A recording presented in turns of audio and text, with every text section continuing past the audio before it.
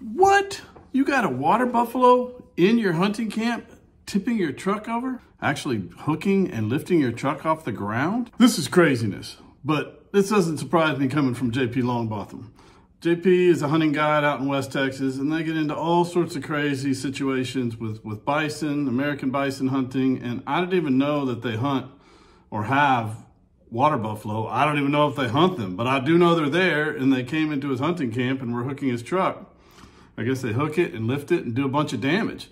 So anytime you have, well, I would say livestock, and I'll show you an example of my rooster dealing with some livestock in the yard, but anytime you get cattle or water buffalo in your yard, they're apt to cause damage and they're dangerous. Apparently, according to JP, these water buffalo are very dangerous and they're very aggressive.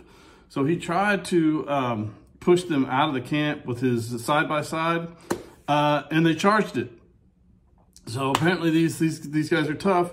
So what does he do? He, once again, puts my puppy down in a dangerous situation, Crockett, along with his older mixed dog here. But oddly, Crockett stays out of the way. Funny how that works when you got a good cow dog instinct that doesn't just go in and get killed and act stupid. Also with his older dog, kudos to them. So he puts down both dogs. And the water buffalo don't know how to, their strength is not their advantage anymore.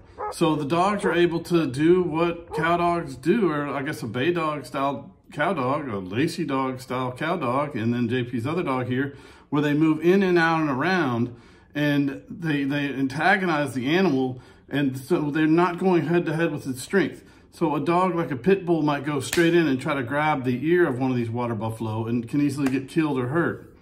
But with a Lacy dog, the Lacy dog's strength is its agility and speed.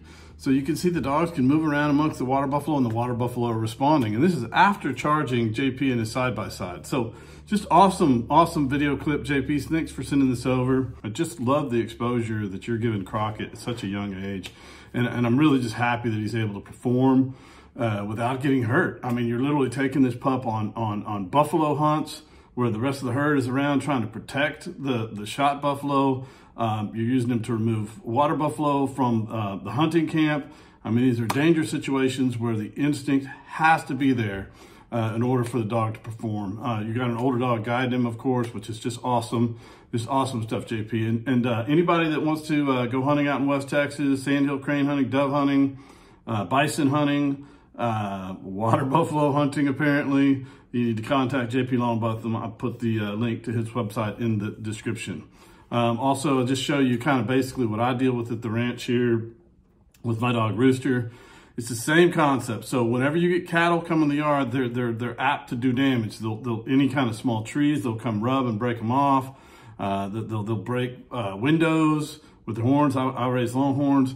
So basically, when cattle in the yard, we have just a basic cow dog task that's really not even necessarily a cow dog thing. This could be beneficial to you, anybody that's in a situation where you have a home area, a home where cattle might come into the yard.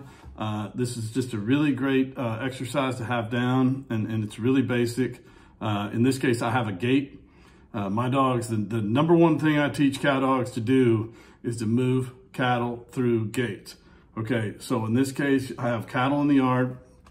You see I'm using my dog Rooster, and we'll move the one out and we'll move the rest out, and we just push him out the gate. And then you see me call him out. It's like, because he'll still want to chase him. It's like, no, that's the end of the job. So really, anytime you're working with a cattle dog, no matter how small the task is, I recommend that you teach them that the objective is to move those cattle through a gate. And as soon as they move the cattle through the gate, it's good boy, good girl, good job.